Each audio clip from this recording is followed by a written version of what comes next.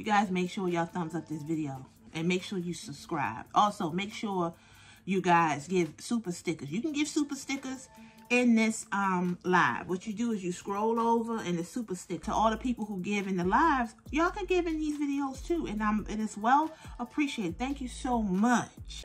Hello, yes, this is your girl Jenna. And today we are going to talk about, Miss Brittany and Miss Vivica. Alright? But you know what to do. Like the video. Subscribe to the channel. Cut those notifications on. Leave us a comment. Thank you for all the donations, you guys.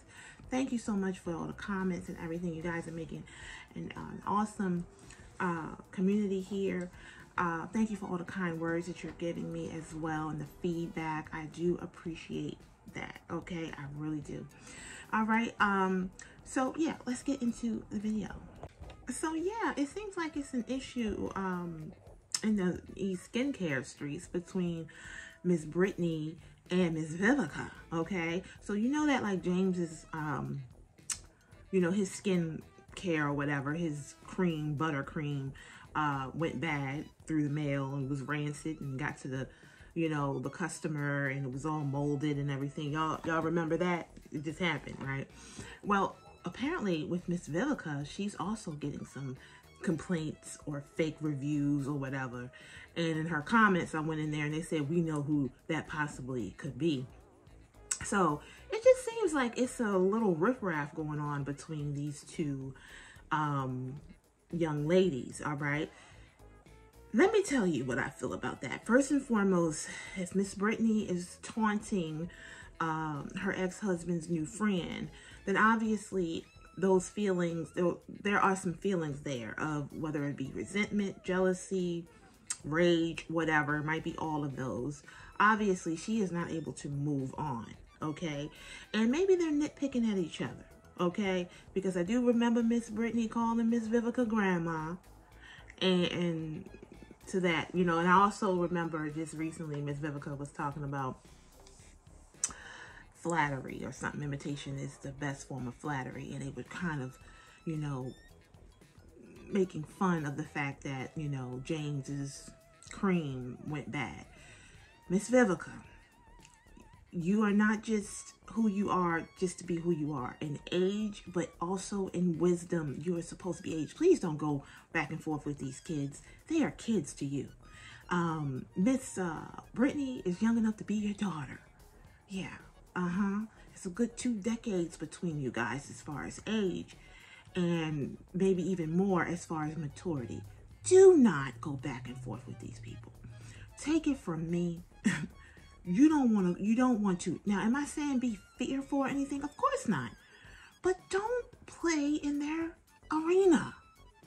You know, if you are saying that you are, you know, a Christian woman and you're mature and, you know, obviously your whole line is better. Miss Lupac was talking about it on her video, saying it looks good enough to, you know, to have a meal. It looks like you can, you know, basically enjoy it as a pudding or something. You know, that's how good it looks. And I actually looked at it, and that the presentation looks great. And I can almost smell it through the phone. It just has a good, a better vibe to it. It looks clean. It looks pristine.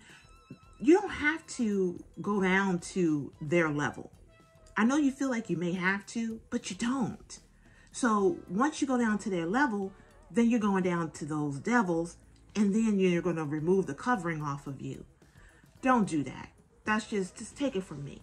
So she put on her post, Miss Vivica, I'm done with it. Y'all can retreat to your nest now. Yeah, right. They're not going to retreat. They're going to keep going. Once they see that they have made entry, they're not going to be like, okay, we made entry. We've breached the fortress. Let's go ahead and leave now. No, they're not going to do that. It's the holidays, and I'm off this low vibrational energy that you all are bringing. Forever 'tis the season. No, baby. It doesn't go that way. Devils don't sleep. They don't take off for the holidays. They don't take off for sickness. They don't take off for nothing. They constantly go at it.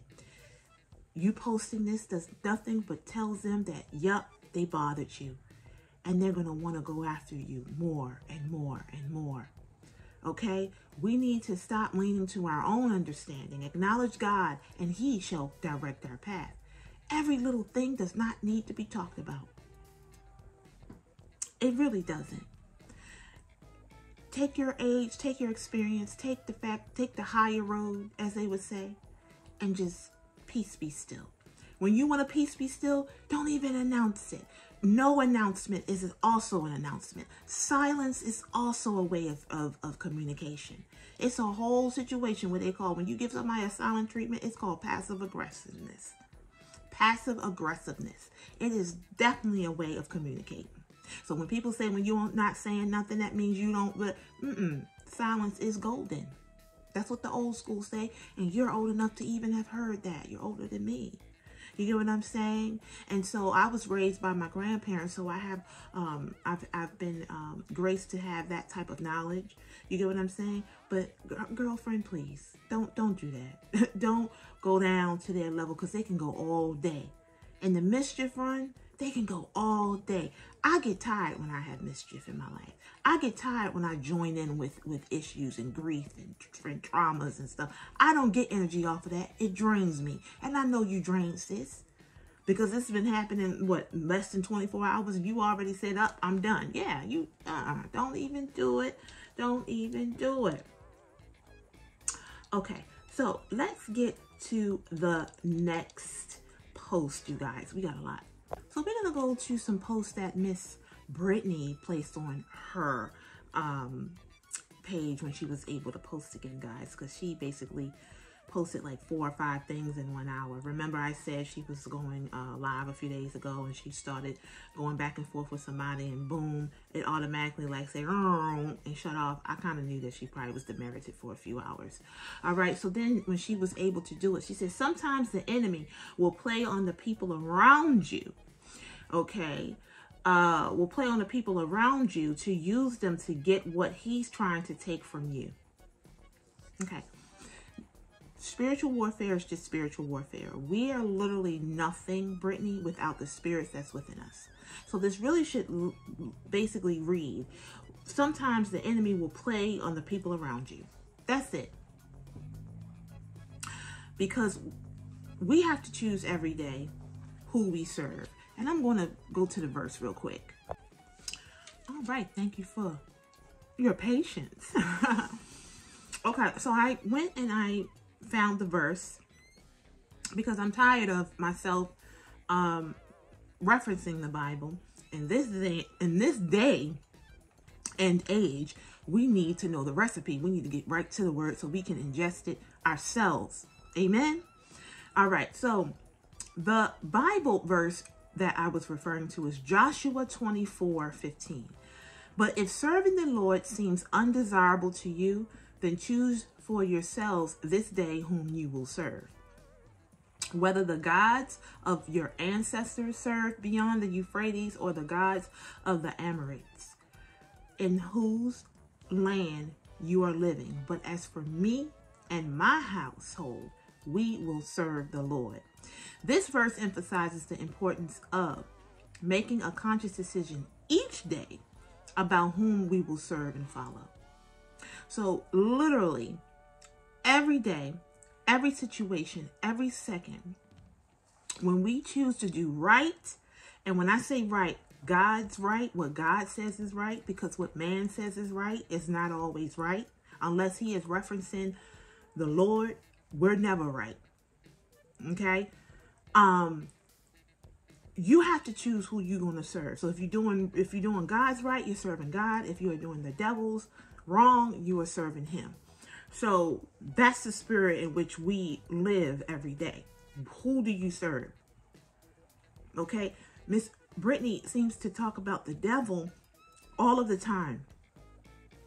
I have been doing these videos for a little bit now, and I'm noticing a pattern.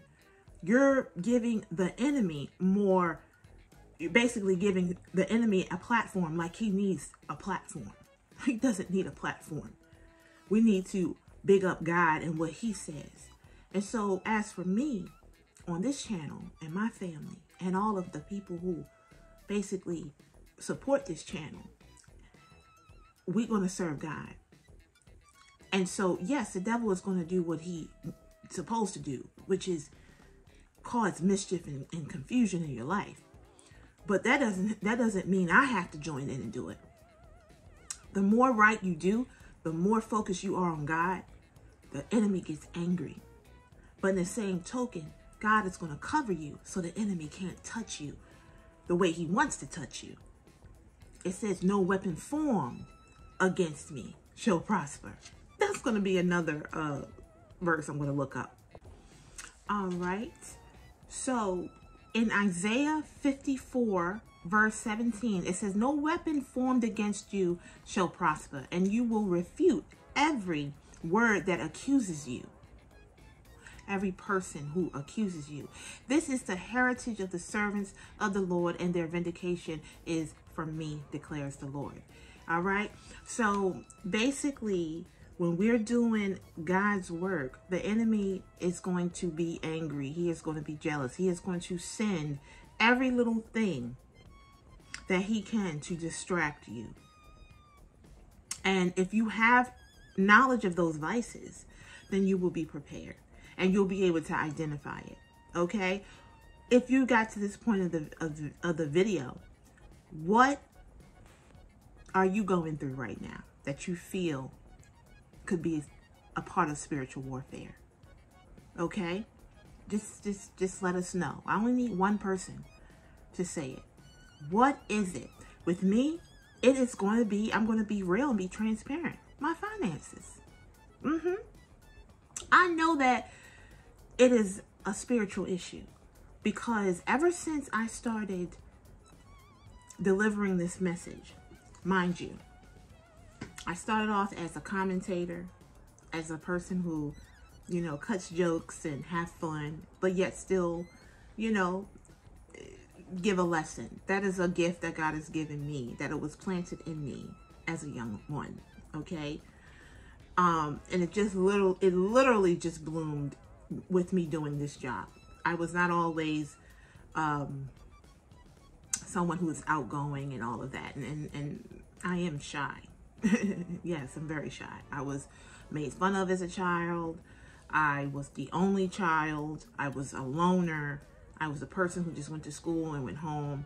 And I started blossoming a little bit, but you know, and I probably was like that because of some things that had happened to me as a youngin'. Let's just keep that 100.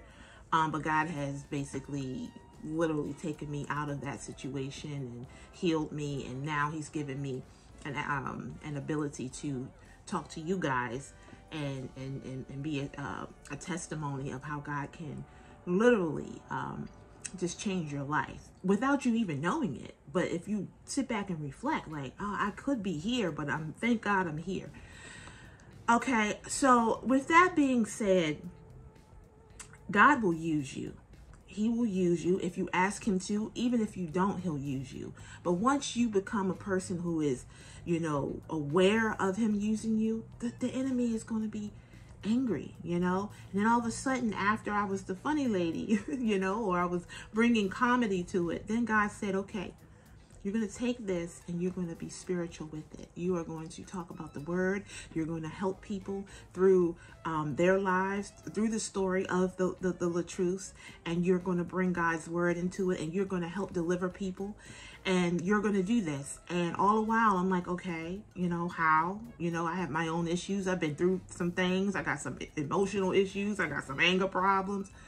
And God was like, no, none of that matters, because we're going to use that. He'll use what the devil says is your weakness. He'll use it for the betterment of what he wants for you in your life. And so once I started getting into really deep into my faith and reading the word, and then all of a sudden my finances started to deteriorate. There is no other word for me to say. Deteriorate. Spiritually, physically, emotionally, deteriorate. But God is withstanding my family. Trust me. A lot of things are changing. When you are 100% online, online has changed so many times over the years. And one thing that he has placed over our family with his help, of course, is adaptation. I've been able to adapt. And so today, when I'm making this video, I don't necessarily feel like it. I don't necessarily get on here knowing exactly what I'm going to say, but God is putting the place in the words in my mouth to say.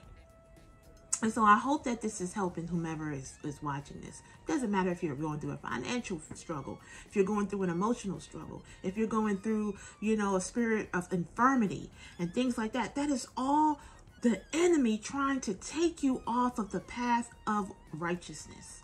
And you have to get into it and say, you know what, God, I trust you. I trust that you are going to lead me down a path of where you want me to go, and you will never fail me, and you will never leave me, and you will never let my hand go. Even though I don't know what's going to go on, I don't know what's in the front of me, but I know, God, you're already there and you got it under control. And that is what keeps me doing this every day. And so I'm sharing that with you guys. I hope that helps you guys out to know that this has nothing to do with, you know, oh, I'm getting rich. And no, when you're doing righteousness, your richness is not necessarily in monetary. It's going to be in other things that's going to withstand you and keep you to keep going, because money is funny. That's not just a saying. If you really think about it, it is funny. It's there one day and it can be gone the other. But God is there every day. Okay? So let's big up God more. Stop bigging up this darn enemy. He has enough representation. Okay? Let's just keep that all the way real. Let's go to the next one. Sometimes the devil attacks the enemy, y'all. The enemy attacks a thing, not to attack a thing, but to attack your faith. Don't know what she's talking about. Your faith is covered in God. It only has to be the size of a mustard seed. So it doesn't matter how much the enemy tries to do it. It literally only has to be the size of a mustard seed for God to do what he needs to do. Okay? And don't you ever say that the devil can, yeah, he can do all different things, but no, my faith, it belongs to God. My home belongs to God. My marriage, my children, everything belongs to God. And when you acknowledge that, the enemy can't do much, because he wants you to think that it's all you. He makes you think that you built this and you do this and you wake yourself up and you're able to do. You can't do nothing without God. And so that's why God said you only need the faith the size of a mustard seed, which is tiny. But from that faith of a mustard seed, he can do great things. Okay? I'm just saying. So we know who Miss Brittany is serving. That enemy is brewing. That enemy is brewing. It is growing. It's confused and it's spreading the confusion, and we rebuke that. We rebuke that. Let's go to the next one. She said, you got to be careful how you treat people, because you don't know if those people are here or not here. You got to be careful how you treat people, because you don't know if those people are here or not here. This is going to go over some of y'all heads. It went over my head. What the heck does that mean? You got to be careful how you treat people, because you don't know if people are here or not here. Okay, I get what she's saying. I get what she's alluding to. You know how somebody say you're not all there? That's indirectly saying that you're not stable mentally. I think that's where she was trying to go with that. And that is true. But God says to love one another. It doesn't matter. Look, love, what they say, love conquers a multitude of things. I don't know what verse that is. If someone can find that verse, please place it in the comments, all right? If you love one another, okay? If you accept God's love, which is correction, okay? Righteous judgment and things like that. Just hand love. I did not always know that. If you were mean to me, I was not necessarily mean back, but I would stop dealing with you. You have to love one another. that love is going to help basically activate the love in the other person, even if it doesn't do it immediately. You know, you get more bees with honey than vinegar. So let's not threaten people, okay? Let's not do that. Let's just understand. So basically, she's saying that she could possibly not all be there. And we kind of already know that, because the thing about it, shoot, I wasn't all there. When I was in my anger issues and all of this and stuck in my emotions, when I had undissolved emotions from my childhood, that I said, you know what? I'm not going to, you know, basically require a psychiatrist or, you know, my husband or a counselor to try to take that away. God's going to take that away. And that's what he did. What happened to me as a child happened to me as a child. I didn't do it. The person who, whatever, or the people who did it. And they're going to have to deal with that. Why should I have to go around with all that and it basically ruined my life? And then I'm causing that issue to go on others because I'm treating others the way I was treated when somebody came along with me and did whatever. You get what I'm saying? Who knows what happened to that person? You know, so instead of me carrying around that, I said, God, take that away. I had to lay that down because it was aging me. It was blocking me from working, blocking me from growing, blocking me from different relationships. You get what I'm saying? So, yeah, we all going to have a time where we may not be all there. In fact, I wasn't all there until I opened God's word. That's the true manual. They say, oh, life doesn't have a manual. It does. It's God's word. You just got to what? Open it and give it a chance. So I'm not above anybody. My mind is intact only because God allows it to be when I say intact, meaning together, because I'm worshiping God and I know where all my good things come from. It comes from him. Acknowledge him in everything you do and he will direct your path. I swear sometimes I don't know how I'm going to do this, and this, but I get through it. The bills get paid. The food gets in the fridge. The videos get made. My sanity is still there because I'm not putting my energy into this earthly realm. I'm putting it into God, because it says your treasure is not on earth, it's in heaven. Now he said he wants us to have riches and he wants us to have abundance and he wants us to be healthy. He wants his people to be healthy. He doesn't want us to be in debt. The debt, that's of the enemy. You get what I'm saying? If you living on credit, if you living on debt and got bills up the wazoo, that's the enemy. That's spiritual warfare. If we held in debt, that's not good. You can't move. You can't do nothing because you're working and just to pay off some debt that you possibly will be in for the rest of your life. How can you live abundantly like that?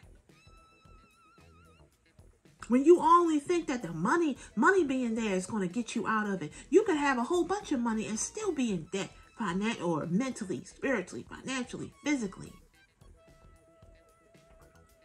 You got to understand how this really works. So yes, show love. Show love even when love is not being shown to you. Because remember, the things that are happening to you is a reflection of what you're doing. Now, some of these financial issues and things like that is because you're going through some type of insanity where you're doing the same thing over and over again and you're expecting different results. That is, you are in a mind, you're stuck. That's why I said this, you know, with this Brittany thing, I said, God, I have to get out of this. I have to spin this a different way. I don't want to be in this just talking about this just to talk about it to get a goddamn YT check. No, that's not what this is about. We here to save souls here. We here to give people the light, the direction. I don't want to just talk about this woman. For what? I got my own issues. But one thing about this storyline is it is getting me through my own issues. Because I'm sitting here having to get the word within me to come on this channel to even give the word to you guys. That's how it works. Ain't no way I want to sit here and just talk about something miserable every day. For what? For me to talk about something miserable every day, I'm going to have to turn it and make it a lesson and make it where people learn from it. I'm not going to just sit here and just cackle and gossip and all that. I'm not going to do that. So when those people were saying, oh, you gossiping and all that, I said, you know what? That's not of God. And if I'm giving that type of aura, we're going to have to change this up, God. And let people know what's really up here.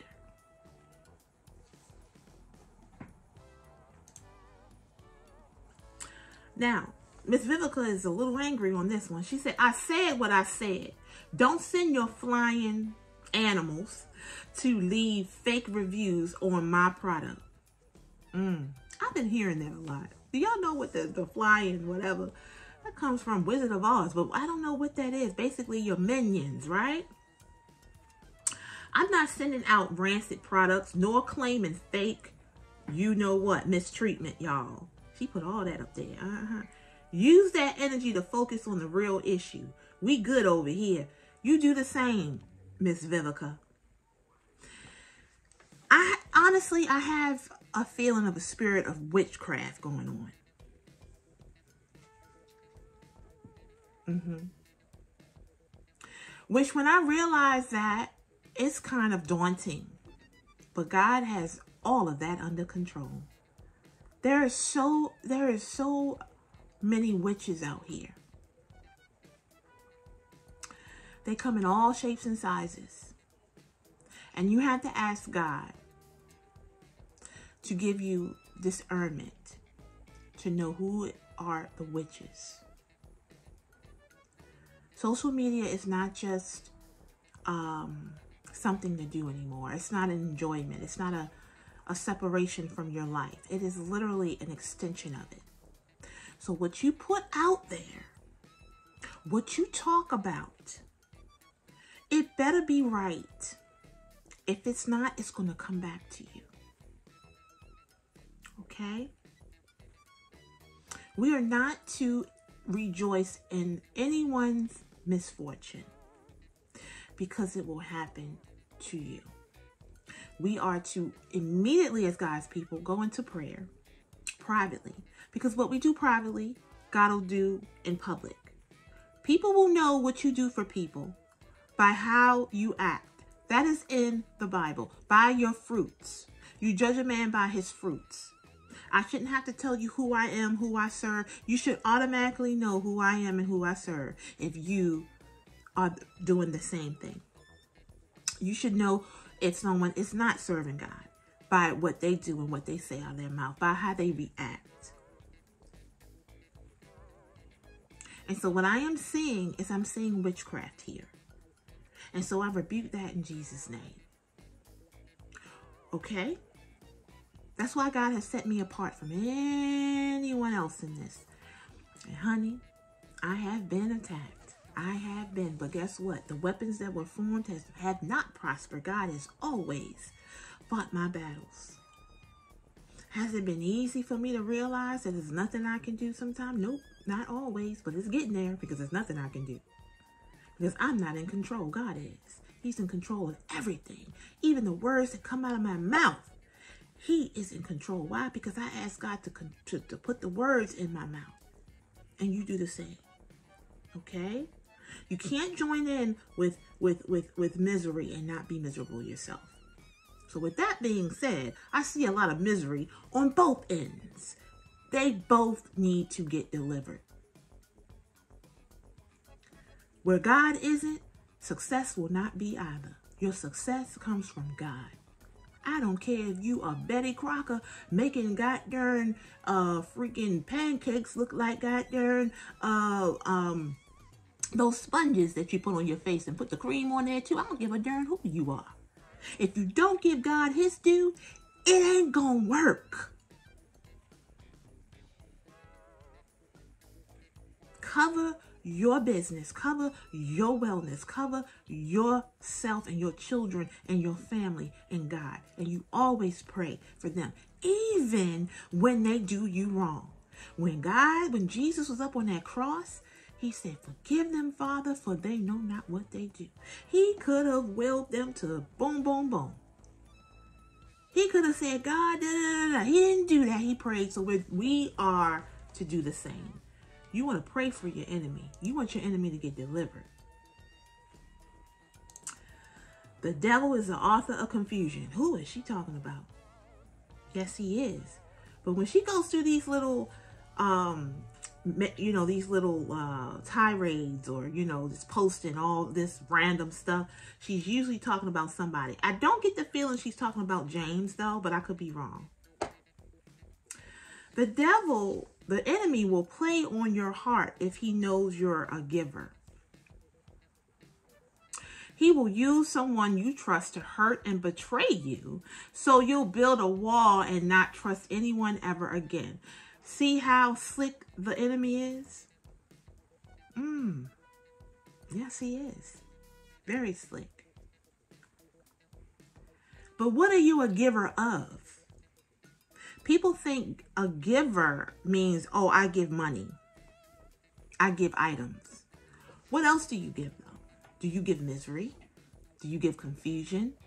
Because if you are a giver of that, then you don't deserve God's graces, even though he still gives us grace, because that's how good God is.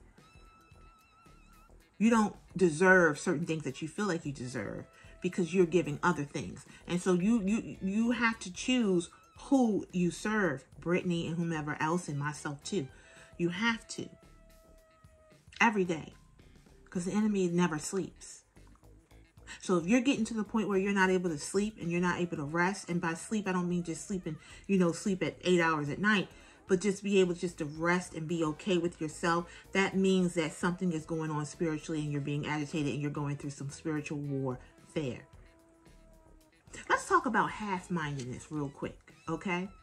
Okay, so it's actually called double-minded, but that had popped up in my mind. Look at God. Thank you, Jesus, for giving me this clarity, because this is how we are going to kind of close out this video. What we are dealing with Miss Brittany is we are dealing with the spiritual, we're dealing with the spirit of double-mindedness. And being half-minded or double-minded in Christ generally refers to having an undecided or partial commitment to one's faith and spiritual practices. It implies a lack of full dedication or wholeheartedness in following Christ and his teachings.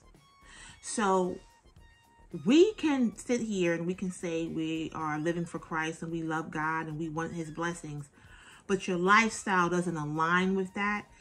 That's half-minded. So you can't say you love God and you living for God and you're preaching his word, but yet your life is all over the place and completely not even showing that you are even trying to be in God full time. This concept can be linked to the idea of being double-minded, which is mentioned in the Bible. In James chapter 1, verse 8, it says, a double-minded man is unstable in all of his ways. And so when people say that Miss Brittany is this and that, let's God people say she's double-minded. I came across this term maybe a year ago, and God had me come across this term for this video now. So just know that God is in control here in everything, because it fits very, very well in this situation. Because you may say, well, why is she saying this but doing that? Why is she doing that and saying this? And I've said it in my own videos. Double-minded. The verse highlights the instability and inconsistency that comes from not being fully committed to one's faith. To be fully devoted to Christ, it's important to have a single-minded focus on him and his teachings, rather than wavering or being partially committed.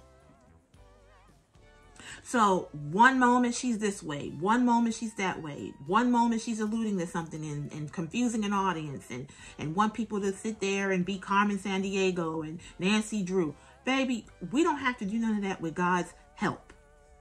It's called discernment, and you're double-minded.